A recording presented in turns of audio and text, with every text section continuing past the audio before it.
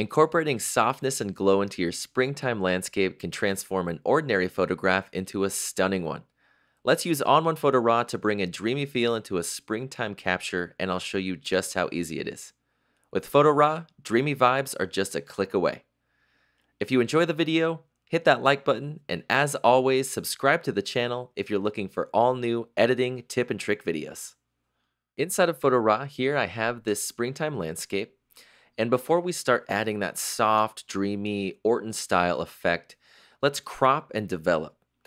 So to crop, I'm just going to hit C on my keyboard, grab my handy dandy crop tool. I'm going to leave it at the original ratio here, and I'm going to pull in on the corners a bit. And then to frame this and compose it, I'm just going to place this trail here in the middle. And then I'm aligning these 2 points here with these other trails that follow in. And that's just going to remove that area at the top where we could see the sky. And it's also going to remove any of that excess on the sides and the foreground there. So if we hit enter to apply that crop, you can see we just have a much more zoomed in feel. We don't have the distracting sky up top, and that foreground is much cleaner there. So now we've cropped it, let's just develop the basic settings. So I'm going to head over to the Develop tab, and inside of the Tone and Color pane, I'm actually going to use a camera profile for this image. And the camera profile that I'm going to use is ON1 Landscape. We're dealing with a landscape here. This is a great one for adding in a bit of contrast and also boosting up the exposure a bit. So I'll just select that. And already we're on our way. It's looking nice. If I hit the backslash key on my keyboard, with that one camera profile, it's really done a whole lot to the scene. So now I'm going to head down here, and I'm just going to add in a bit of contrast as well. Just to make sure it's not flat looking, I'll just bring in a bit of contrast, around 20 or so. And it's looking great. We've developed the basic settings for it. Now we can start stylizing the scene. So let's go into the Effects tab. I'm going to add a filter. And to bring on that dreamy Orton style look, I'm going to go to the Glow filter. And in the inside of the Glow filter, we're going to use this More menu.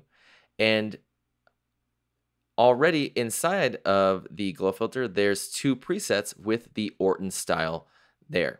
The first Orton style here is this Orton Clean, and it's a bit brighter than the bottom one, which is Orton Here's a Who.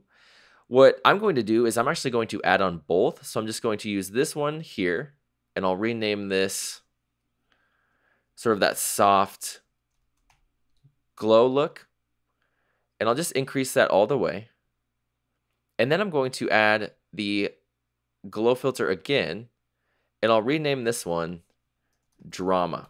We're going to be using this one to modify how much drama we want on the scene. So I'll just go to that More menu again, and I'll go to Orton Here's a Who. Now, it darkens things up quite a bit, and it's a bit intense.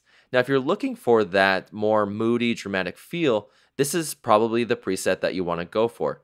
But because we wanted a bit more playful and a bit more illuminated, let's just pull back on this opacity slider, maybe about 50% or so.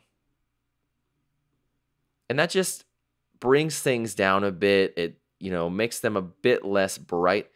And if you're going for more of that bright, playful look, you probably don't want this, more dramatic Orton Here's a Who. You probably want this Orton Clean. But I think this dramatic feel really plays well into this scene because it's a lot more textures and colors. I'll just head back up to that opacity slider and pull that back down to around 50. And now we've created that really soft, dreamy look on the scene. So if we hit the backslash key on our keyboard, I really love that blurry glow, and it's really working well with all of the textures in the photograph. So now that we've created that dreamy vibe, let's just top the image off with a color enhancer filter and maybe a vignette to ensure that we're really just honed in on the light and the color. So I'll add those filters. I'll add the color enhancer filter first, and because we're dealing with a lot of yellows, I'm just going to use this fall preset. Now, I know it's a spring image, but we're just going to use fall here. And you can see that really goes into those warm colors and it makes them pop and it makes them a bit more illuminated. I really like that fall preset. Now let's add our last filter. Let's add the vignette filter. Now the reason that I want to add the vignette filter is because I want to make these shadows in here a bit more dramatic, and I also want to focus the viewer's attention on the light and the color in the center. So let's use Big Softy, and let's pull that back quite a bit to around 30 or so. And then I'm going to use this positioning tool to position it down a bit lower.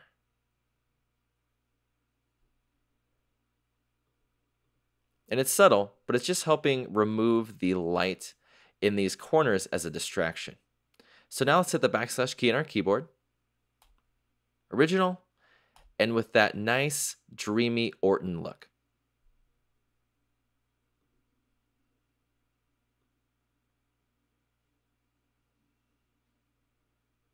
Thanks so much for watching. I'll see you in the next lesson.